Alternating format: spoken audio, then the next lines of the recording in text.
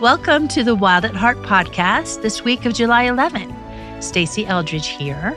Before we get started on today's podcast, I wanted to let you know that we are holding a captivating event this October in Colorado. It's the 6th through the 10th, and an incredible opportunity to dive deeper into the heart of our beautiful God, as well as into the heart that He has placed in us. Just go to wildatheart.org and click on the Captivating Retreat banner to learn more.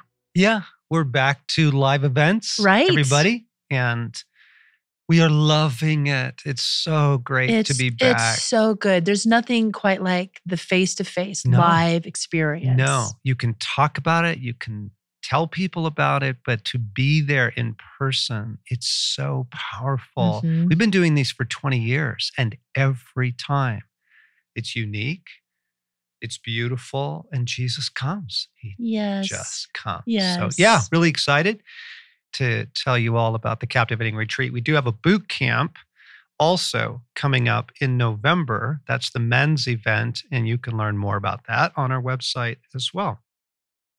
So it is mid-July. Yay, July. I love summer. I love summer so much. We might title this the I Love Summer podcast. It could be. It could be. Yeah. I love summer. Yeah, I'm unabashedly a summer girl. Yeah. Yeah. And here are the three favorite things right now. Well, four, because they all go together. I love hummingbirds. Uh-huh. I love our hanging flower baskets. I love sitting on the porch in the evening, what we've been doing as the sun sets and the evening comes on, listening to worship. Yes. And there might be a popsicle in there too. There was last night. Yeah, those are the four things. Hummingbirds, popsicles, hanging baskets in the evenings on our porch. Everybody, I hope you're getting something of summer, something of rest and beauty. Here in the Northern Hemisphere, this is our green time. This is in Colorado, it is. You know, other places, it's their brown time. So, oh yeah, that's right. That's it is true. our green time. Well, we love our green time because it's brown for about 7 months of the year. Yes. And, oh gosh, we had a freak snowstorm. Yep, end of May. End of May, we got 14 inches, and it killed the young, tender leaves that were coming out on all the bushes on our hillside. You should see the look on Stacey's face right now. It was really heartbreaking because we'd just been waiting and waiting and waiting for the green. It's going to be green. It's going to be beautiful. And so I had been praying. I had been standing on the porch, calling forth the resurrection as one does of the hillside. And it happened. It did. It came back. It's so amazing what nature will do. The resurrection, right? There it is. It was the resurrection. Like every tender little leaf had died on all the oak and the young plants and everything. But when that happens, like on a catastrophic level, the bush, the plant, the tree will literally regenerate an entire new crop of leaves. And it did. And it's lovely and it's green and it's beautiful. And I am convinced now more than ever, with everything we've been saying about the cascade effect of the last couple of years, our search for relief, our need for renewal, we are looking for Eden. Yes. We are looking for Eden all summer long. Like, however that is for people, dinner with friends, barbecues, get to Hawaii. We are looking for Eden. Yes, getting back into the garden, beauty, where things are right and good. Yes, even if it's as simple as sitting on our porch in the evening, there's just a moment where everything is lovely. Yes. And we play worship and we say our prayers before we go to bed, but there's a moment where everything is just, and the hummingbirds are coming and going to the, yeah, there it is. We have been exploring the centrality of the human heart for more than 30 years. Yes. And obviously, if you've tracked with us even for a few months, you know we talk about the heart a lot. The heart is the wellspring of life within you. It is the epicenter of our life with God. It's so critical. And the unique heart that He has set within us as men and women, the unique heart He has set within each person. But there is this longing for Eden in the human heart. I mean, gang, as you're listening to this, just think, what are the photographs? So you're Right. walking through a room, there's a magazine lying on the table, and a photograph of some beautiful place that just causes you to just stop. And it just evokes longing, Yes. right? Yes. Yes. Some beautiful place that makes your heart just go, go there. Right? What is it for you, hun? Oh, right now I was just thinking of actually a magazine that's at our house. And on the cover, it's a beach in Hawaii or Tahiti or the Polynesia. I don't know where it is, but it's just pristine and blue and white sands and sunny skies, endless ocean. My heart goes, Yes. For me, sometimes it's actually the photos of a table oh, yes. that's laid out beautifully. Like, come on, like the Williams Sonoma catalog or, those sorts of culinary magazines where you have this gorgeous table outside on a patio and it's set for dinner, like a dinner I party. love that. Oh my gosh, that's so evocative to me. Yeah. I dream of that, creating that, underneath a tree with lights hanging in the tree and just Right. what Lanterns, yes. crickets, fireflies. It just evokes such like community and it feels like all is well and the beauty of it. Yeah. Yeah. We're talking about the Eden longing here in the week of July 11th because it's summer. And for a lot of people, they're more in touch with Yeah. their Eden longing. What have you been dreaming about, friends? What have you been doing? What have you been hoping to get to sometime this summer? Mhm. Some Eden-esque experiences. Right. Because it's outside. Yeah. Yeah. Right. It's nature. Yeah. Right. We are meant to be one with nature. We're meant to live in it, move in it. I mean, swimming in the ocean, come on. Like, it's so restorative. Some friends were headed off to one of our favorite places, the Tetons. They'd never been there. It's a national park in the western corner of Wyoming. So it was really fun to anticipate for them. And then to get the first text with photograph that just says, "Oh my gosh." And it was them driving in and the Yes. The mountains. glory. But there it is in magazines and evenings and music and dinners and trips, the Eden longing. So we've been exploring this over the years. And Stace and I have actually been coming into some really profound new terrain here. And I love calling it terrain because it actually is new terrain. And here's like a teaser thought. The places that you love in the world, that your heart just leaps, or your heart, maybe it doesn't leap, your heart just sighs. Your heart settles down. A friend of mine was telling me when he drives into the junction in Moab, Utah, from the river road to the highway that comes in from 70, there's a junction there. And he says, when I get there, everything's right. Like something in my soul settles down. Well, here's a really fascinating thing, folks. For each person, there is a place or a geography that you just resonate with. And the reason is because that external terrain, that geography, that landscape corresponds to an internal reality. It corresponds to the actual landscape of your heart. Now, we want to take you on a little journey here. Okay, so first off, we know the heart is central. We know it's absolutely important. But let me show you a new element of this. So humanity was born in Eden, and we have hearts for Eden. That's why all those longings that Mhm. even just a photo can elicit, Mhm. a movie, a song, an invitation to go sailing. It can just, you're just there because you were born there. Mm. That's your home. Mm. And we lost Eden, and we go into exile.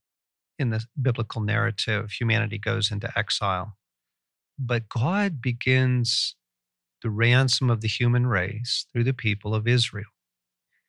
And he comes back to dwell among his people. Like walking with God in the garden in the Yes. cool of the day was our inheritance. That was our childhood. That's what we were born for.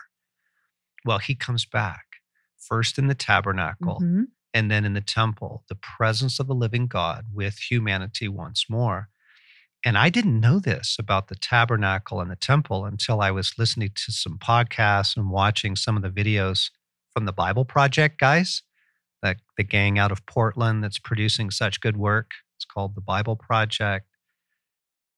Their videos on Eden, their videos on the temple, their videos on heaven and earth are so remarkable. I had read the design narratives for the tabernacle and the temple, but never made the connection. It's beautiful. It's tapestry, it's colors, it's dyed wool and all this, but it's flowers Yes. and trees Mhm. and gold and Mhm. jewels. And pomegranates. Yes, it is meant to make you feel like you going back to the garden. Wow. So when you walk into the temple, there's beauty, there's life, and the presence of God is there. Mm. Okay, so to go into the temple or the tabernacle was like going into a little outpost of Eden in the world. Mm. Now, the really amazing thing is that with the coming of Emmanuel, the creation of the New Testament, you read the New Testament authors, it is very, very clear that God changes the location of the temple. It is no longer a physical building, okay? It is the human heart, and it is the people of God. He talks about it in both ways. In 1 Corinthians chapter 3, 16 and 17, do you not know that you yourselves are God's temple and that God's Spirit dwells in your midst? 2 Corinthians 6, 16. For we are the temple of the living God. Because this is where God dwells now, right? In Ephesians 3, Paul prays that Christ would fill our hearts. He takes up residence within us. And so we now, the friends and followers of Jesus, are the new temple. And I think some folks have heard that, or they've heard your body is a temple of the Holy Yes, Spirit. Yeah, yes. that's also in Corinthians. Okay, but we are connecting the dots here. Okay, so let me connect the line of the narrative. So the tabernacle and the temple was where God came to dwell, and it was meant to be an outpost of Eden in the world. It was meant to feel like you were getting back into the garden. So if the human heart is now the dwelling place of God, we are the new temple. It just could not be more clear. You are the temple now. If you are waiting for the reconstruction of the temple in Jerusalem, folks, I'm just so sorry to disappoint you. That's not where the story is headed because God already changed everything. The temple is worldwide now through the people of God. We are walking around carrying the presence of the living God in us. We are the temple. Well, that means that your heart is a little Eden in the world. You are a little outpost of Eden now in the world. This holds such promise for some of our deepest aches, longings. And just stay with me here because if you think this is like, wait, what? In John 7, Jesus says, if anyone is thirsty, let him come to me and drink. Out of your inmost being will flow rivers of living water. Okay? Rivers of living water. The river of life now flows in and through our hearts. and out into the world, out into the people that we engage and love and meet and care for. Okay. So here you have this little Eden outpost. The river of life is flowing through it. Well, that's Ezekiel. That's when Ezekiel gets his vision of the temple in Jerusalem. He sees the river of life flowing out of it. And in Revelation, when John sees heaven and earth remarried, when he sees the city of God come to earth, the tree of life is there. So we know that Eden has returned because we haven't seen the tree of life since Eden. The tree of life is there. The river of life is there, flowing through the new Eden. But right now, it's flowing through us. Wow. Just going to pause to let people go, wow. Oh, my heart just bursts over it. It's just stunningly great news. It's so gorgeous. It is. It's so hopeful. Mm-hmm. Because that means that if we are carrying around the presence of God, we are walking with God in the garden in the cool of the day again. Yes. If we are housing or hosting or however you want to describe it, if the river of life is inhabiting us and flowing through us, if we are little Eden outpost, well, then what we can begin to pray for is, Lord, restore Eden in me. Begin the replenishment, the abundance, the recreation. Do that in me. Right. I think of I'm talking about the winter storm that hit us at the end of May. And then the prayers for resurrection to rejuvenate the green, that we can pray that for our own hearts. Rejuvenate the green by your very presence. Yes. I don't know what the loss was he went through, but it was devastating. It was the English poet George Herbert, and he has this lovely poem where he says, "Who would have thought my shriveled heart could have recovered greenness?" But he goes on to describe it happening, like God resurrects his heart. And now he talks about, I'm back, and I laugh and I play and I relish versing, which is writing poetry for him. Like the resurrection. It's possible. Yes, the resurrection of the heart means the re-Edening of the heart. Re-Eden me, Lord. Create your Eden in me. Yes. Now, earlier in the spring, if you caught that podcast, we were talking about the importance of bringing the glory of God into our hearts and souls and shielding us from the desolation that the enemy's trying to bring into the world. We'll see, that's because we're the temple. The glory of the Lord filled the tabernacle, and the glory of the Lord filled the temple. But the glory is such a weird word. Most people don't, it just sounds religious. So let me help you with that for a moment. Isaiah says the whole creation is filled with his glory. The reason you love Hawaii or you love the forest or you want to get back to, Costa Rica or wherever places you're dreaming of. Yes. Okay. Is because they're filled with the glory of God. It's beautiful. It's life-giving. It's resplendent. You think of the vineyards of Tuscany or of, Sonoma Valley. You think just anywhere that there's beauty, life, goodness, abundance. Yeah, it's filled with the glory of God, all creation. And then in John, when you get the story of the wedding at Cana, Jesus turning water into wine, it says he thus revealed his glory. The glory of God is the regenerative, life-giving presence of God. And that glory now lives in you. It lives in your heart. So this is why we can pray. We can ask for, yes, let the river flow in me. Yes. Yes, let Eden be recreated in my heart and soul. Re-Eden me. Yes. I need that greening. That's why it's so important to attune to your own heart, to not live apart from it. You just get why Proverbs 4:23 is so important. Guard your heart above all else. Yes. You just think of a master gardener needed to tend a garden. And that's us. That's us. Whenever the scripture talks about, foretells, portrays, promises redemption, restoration. It does it in Eden language.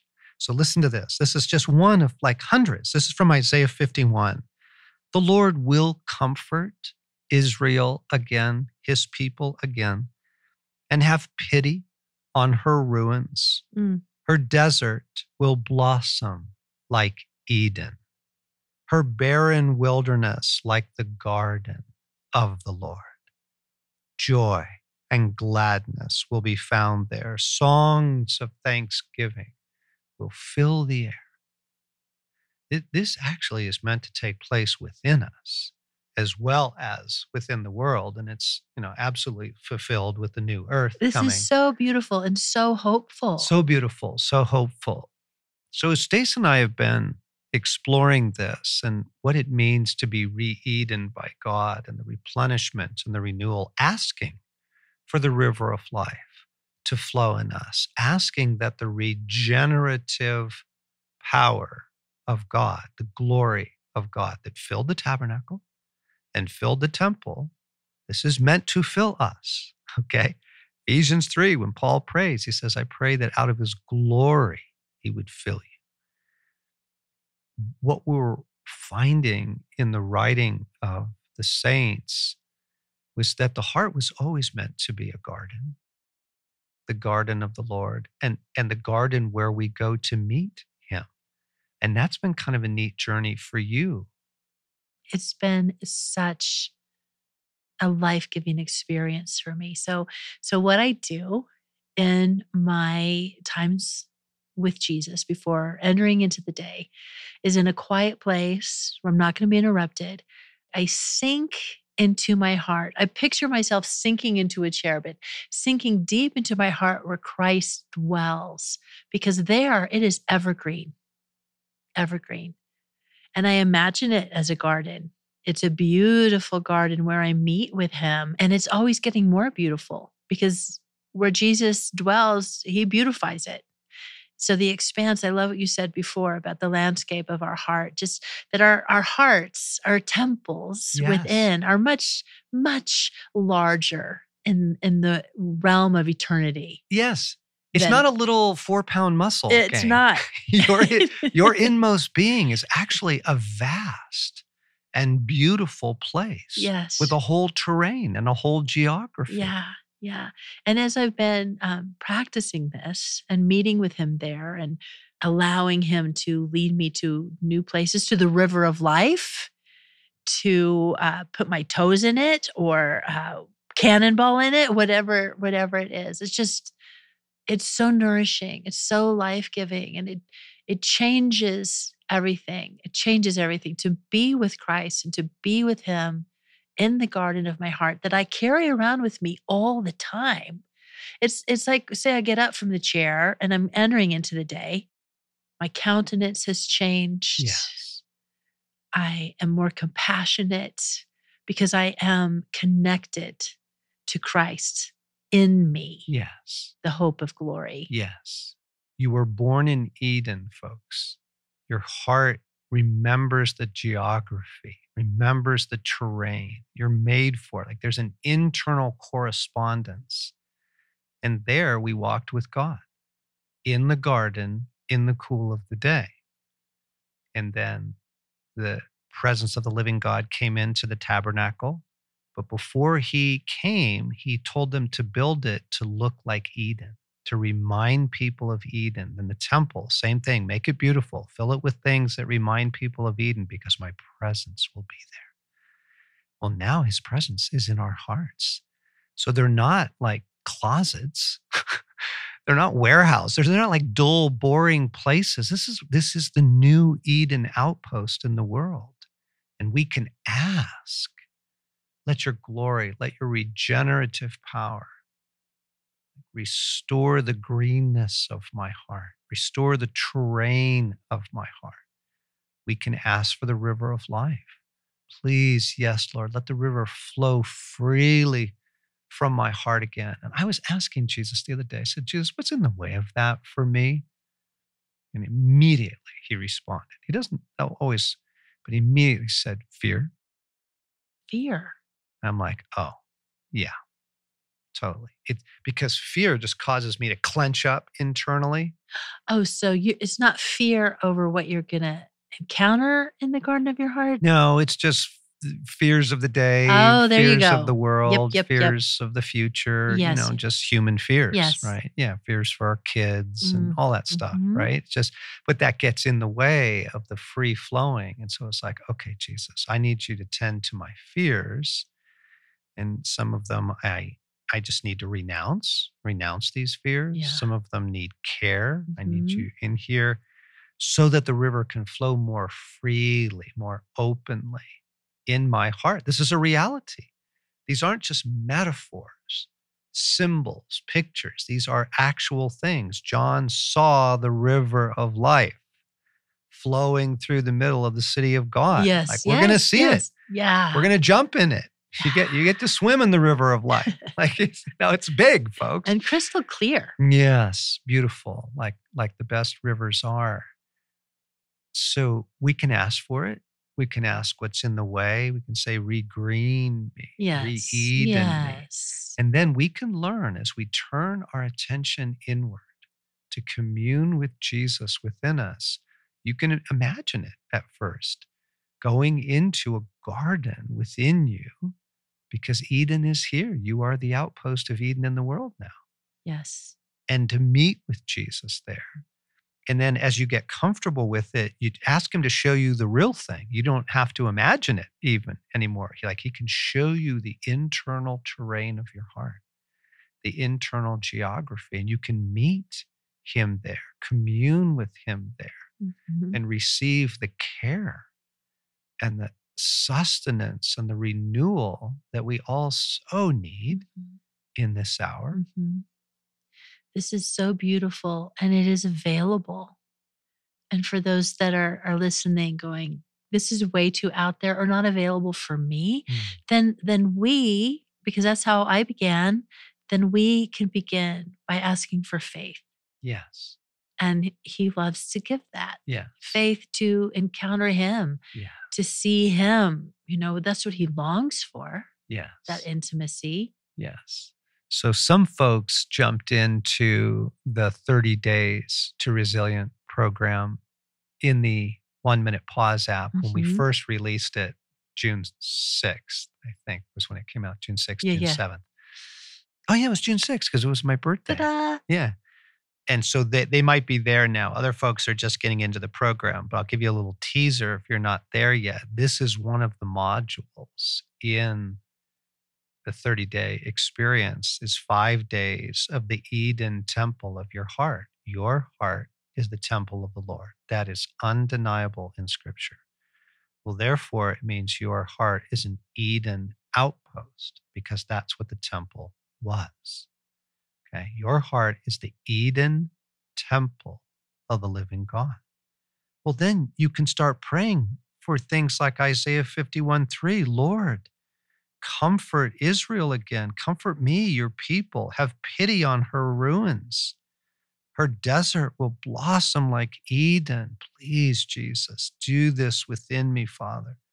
Her barren wilderness like the garden of the Lord. Let this take place within me. Let your glory, your regenerative, creative power that we see in creation, let that fill these inner deserts and barren places and make them blossom like Eden. Joy and gladness will be found there. Songs of thanksgiving will fill the air. And you can go to so many other passages. Psalm 1, right, talks about meditating on the truth of God. You will be like a tree planted by a river, and you will be evergreen. It's Eden, folks. This is all Eden imagery. Jeremiah 17, cursed is the person who trusts in themselves and turns from the Lord. They will be like a desert. He says, but blessed is the one who puts their confidence in me. They will be like a tree Yes. planted by a river, evergreen, always bearing fruit. That's Eden. It's using Eden imagery to describe our humanity, the restoration of our very nature to us. So like re-Eden me, Lord. reheat in me. And then I would love, Jesus, to know how to commune with you more intimately Yes. in my heart where you live, which isn't a closet. It's not a broom closet.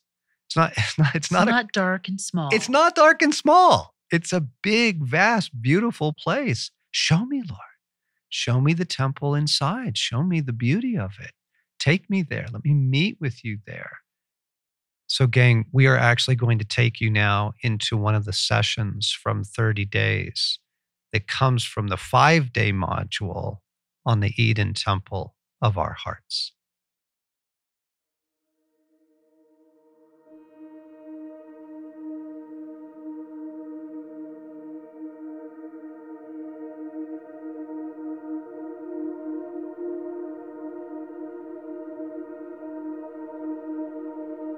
Welcome back to our evening session. Take a few deep breaths as you settle in.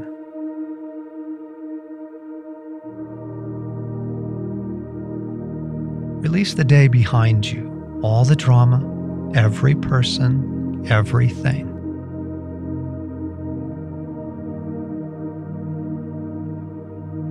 I give everyone and everything to you, God.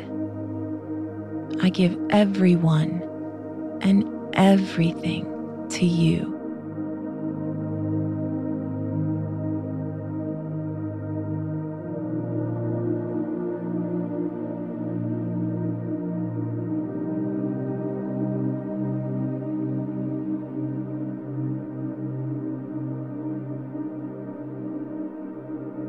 Take a moment to love Jesus as you settle into his presence.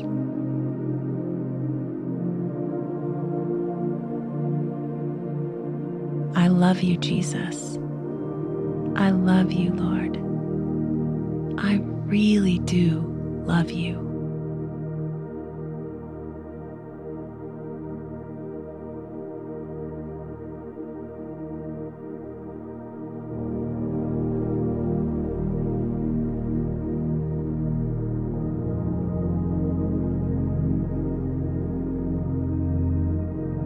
Our hearts are the temple of God. The temple was an outpost of Eden in the world, filled with beauty and with God's presence, filled with his glory. As Jesus continues the restoration of our hearts, he promises that these little temples will flourish like Eden.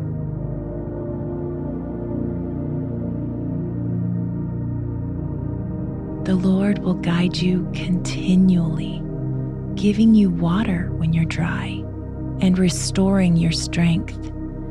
You will be like a well-watered garden, like an ever-flowing spring.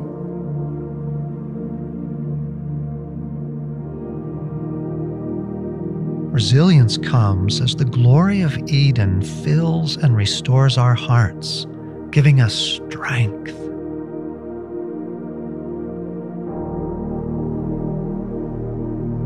The Lord will guide you continually, giving you water when you're dry and restoring your strength. You will be like a well-watered garden, like an ever-flowing spring.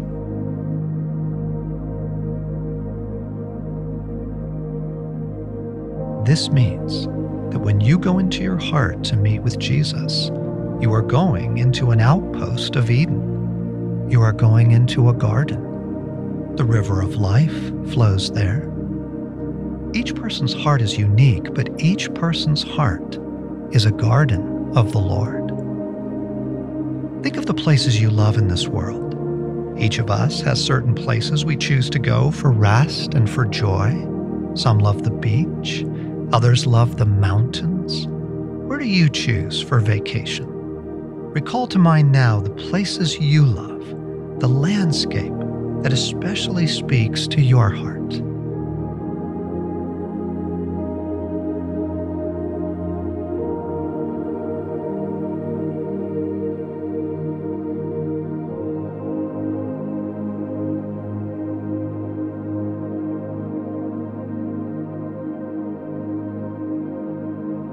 Here is a beautiful truth.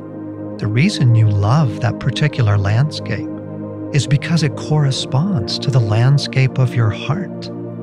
Your inner world has a look and feel to it. Sometimes all it takes is a beautiful photo to cause your heart to leap.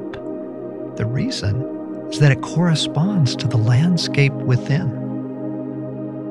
So as we practice communing with Jesus in our hearts, loving one another, and receiving His strength, we can begin to deepen our experience by allowing Him to show us the garden within, the landscape of our heart. Begin to love Jesus within you, turning your attention within.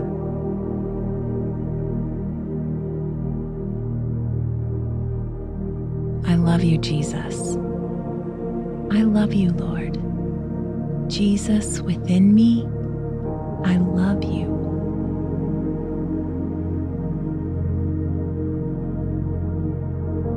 Settle in, releasing the external world.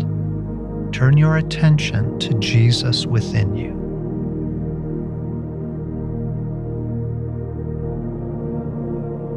I love you, Jesus. I love you, Lord. Jesus within me, I love you.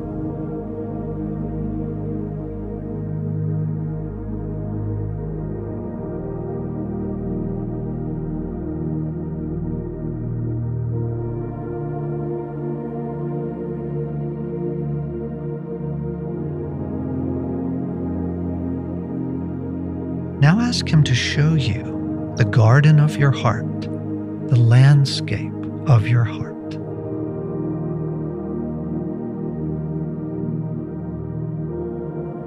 Holy Spirit, help me this evening. Give me eyes to see and ears to hear. Lord Jesus, show me the garden of my heart. Show me the landscape within as you create Eden within me.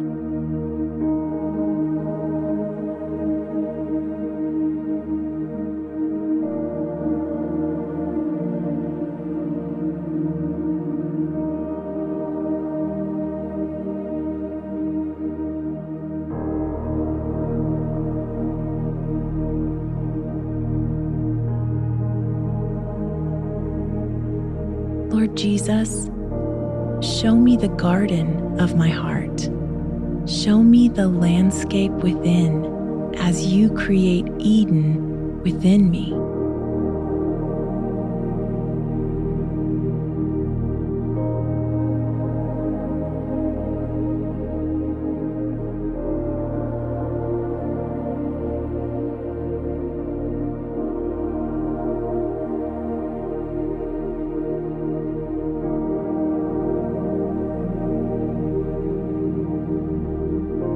I pray that Eden would fill my heart, Lord. Let me see the Eden you are creating within me.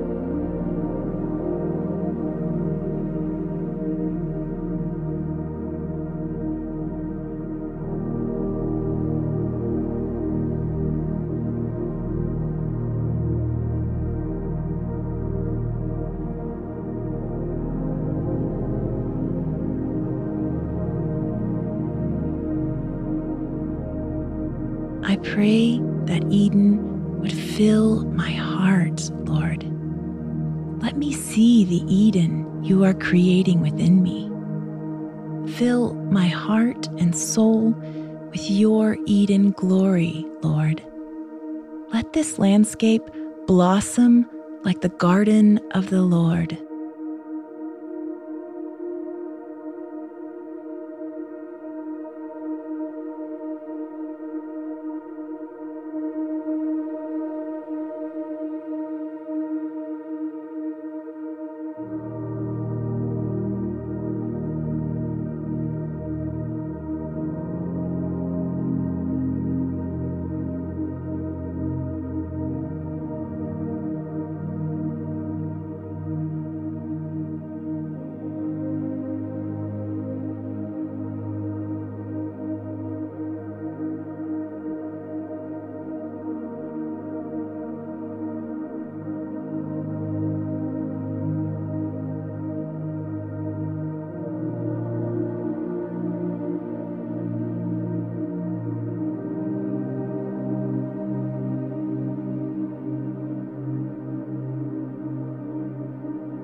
Fill me with the resilience of Eden.